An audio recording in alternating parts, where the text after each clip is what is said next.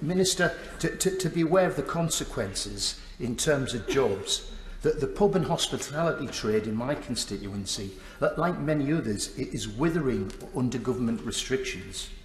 I'm still unconvinced of the evidence for this nonsensical 10 p.m. very strict hospitality curfew, which throws large groups of people on the street and then crowding onto public transport all at the same time. I don't believe that protects public health, and it doesn't protect businesses. Performance venues of all types are closing their doors, the community are losing amenities, and people are out of work at the start of what may well be a very bleak winter.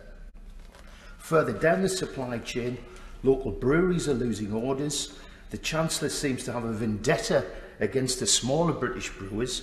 He's excluded them from support to the hospitality industry, and while they may struggle through the winter and the COVID crisis, the Honourable Member, the Right Honourable Member for Richmond, seems to be determined to run them out of business with his proposals on small brewers relief. So will the Minister please look at this?